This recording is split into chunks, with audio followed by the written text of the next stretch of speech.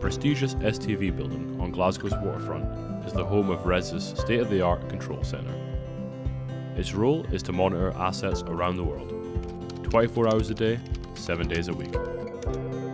The control centre is a facility that was established in 2014. It currently monitors wind farms, solar sites, battery storage facilities and offshore transmission systems. My role is to oversee the development of the control centre, manage the staff in the control centre and make sure that we're compliant with our rules, regulations and standards.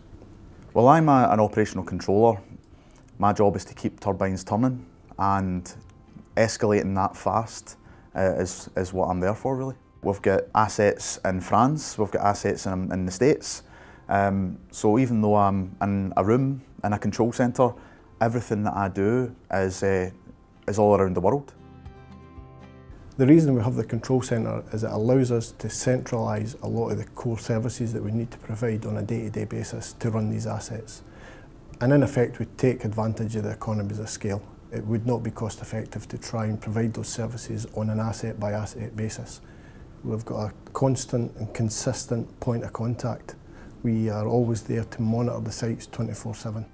There was a particular situation where in the middle of the night we had lost a connection to a wind farm. Automatically the wind farm stops producing, all the turbines stop. If I hadn't been there, you were looking at an asset being off for some 12 hours. So there was 12 hours of generation because I was able to escalate that, and to me that's the value of the control centre. Well, essentially what the dashboard is a picture of a lot of different manufacturers. The green circles would represent each turbine, and green means OK. Another function of the dashboard is that it can tell us if we drop below 40% of installed capacity. That way we know that we need to instruct the DNOs that we've got a significant drop in production figure.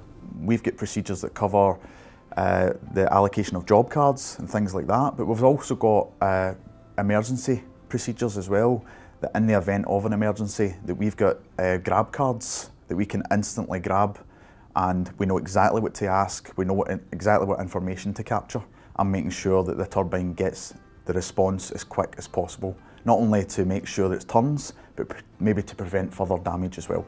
It's important to be quick because of the lost production. The longer it takes to respond to the fault, the longer the asset is off, the more revenue is lost. The STV building was chosen specifically because of its robust comms systems. The nature of STV's business, they are like us, they need to keep running regardless. So they have on-site generating facilities and battery storage facilities. So if we lose the power locally, we will keep running.